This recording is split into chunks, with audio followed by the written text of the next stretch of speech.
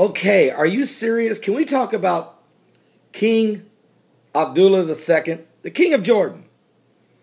There are more Palestinian refugees in Jordan than in any Arab country in the world. Although Queen Raina is a Palestinian, Jordan considers the right of return a vital part of the Israeli-Palestinian Authority peace negotiations. Now, the ancient city of Petra, Jordan, was the resting place of the Holy Grail in Indiana Jones' movie, The Last Crusade, if you guys remember that.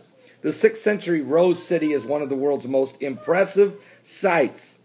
Archaeological riches from Greco-Roman times, where King Solomon had built ships and the Queen of Sheba had come to visit him back. And also there's been so many, many more things that's happened during that time. Now, His Majesty, King Abdullah II bin al-Hussein, reigns the land between Iran and Israel on the Gulf. He's 37 years old. He assumed the Hashemite kingdom's monarchy on the day that his father, King Hussein, passed away back in 1999. He's blue-eyed.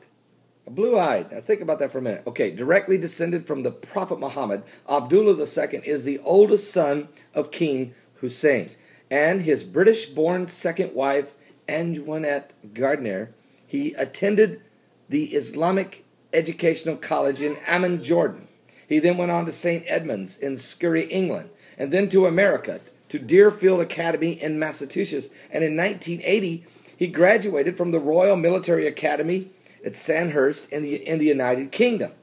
Becoming a battalion leader in the Royal Hussars, British Army, completing a studies course in Middle Eastern affairs, he joined the Jordanian Armed Forces in 1985. He attended the Armored Officers Advanced Course at Fort Knox, Kentucky, becoming a Cobra attack pilot. He served the Royal Jordanian Air Force. And at Georgetown University, he received a master's degree before resuming a military career. Abdullah II was promoted to Major General in 1998 and attended defense courses in Monterey, California at the Naval Postgraduate School. He is a qualified frogman, a free-fall parachute, a pilot, a motorcyclist, and a race car driver. This guy's done it all. This guy has done it all. And why am I saying this? Because he married a Kuwaiti-born Palestinian girl who has a degree, from the American University of Cairo, Egypt. Her name is Queen Raina. She used to work for Citibank and for Apple in Amman, Jordan. And she's a stunningly beautiful woman with expensive taste and designer clothes. She is a regular in London society pages, and they have 4 children. I set the table for you based on an article written in the Amman News that is it possible that King Abdullah II, is he potentially the man that will try to bring peace to the Middle East? Now you have to understand something. He has a lot of compassion for the Palestinian people because his wife is Palestinian. He himself has studied in England and in America. Of course, he's a descendant from Muhammad, yet at the same time has studied among American cultural. And a pilot, a frogman, a motorcyclist, a race car driver, highly educated, master degree. This guy has done it all and come from royal blood. Is he potentially the peacemaker? Now, our last best chance, the pursuit of peace in a time of peril, his mentor, the name of his memoir is called Our Last Best Chance. It's the pursuit of peace in time of peril. It focuses on the Middle Eastern peace process and his journey to the throne. He wrote it. The back cover is signed by who? President Bill Clinton, General Tommy Frank, and American businessman Warren Buffett. This is the level he operates in. And understand the mentality.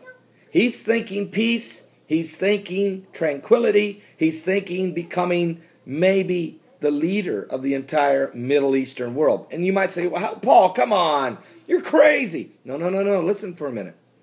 Listen. President Cabot is gone from the Ivory Coast. Tunisia's 23-year Muslim monarchy king, Ben Ali, gone this spring as well.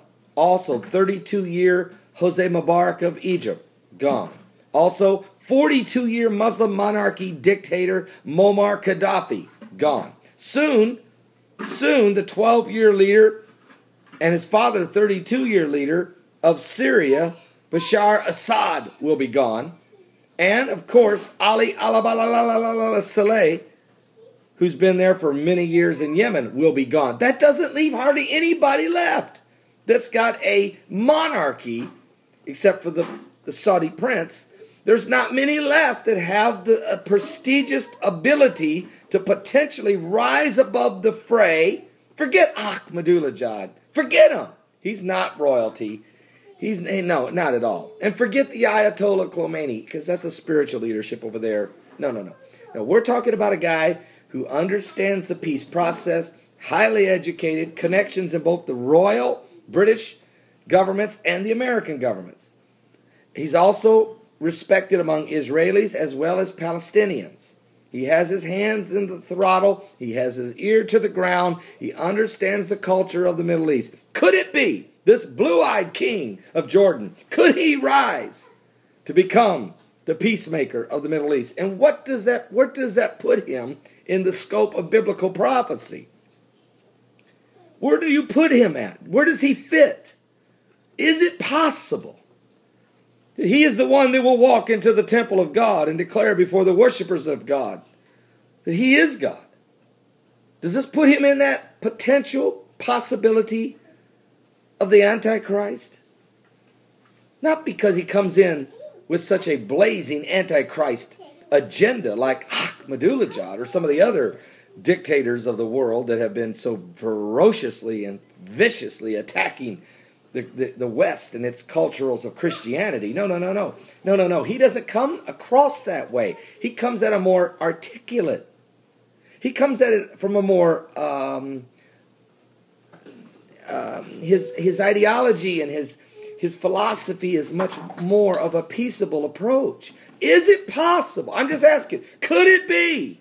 Should we keep an eye upon King Abdullah II, the blue-eyed king of Jordan? Now, James McKay asked the question to me in an email today, and I've also talked to other folks who are always looking around. I'm not saying that he is. Some folks are saying, Paul, you're missing it completely.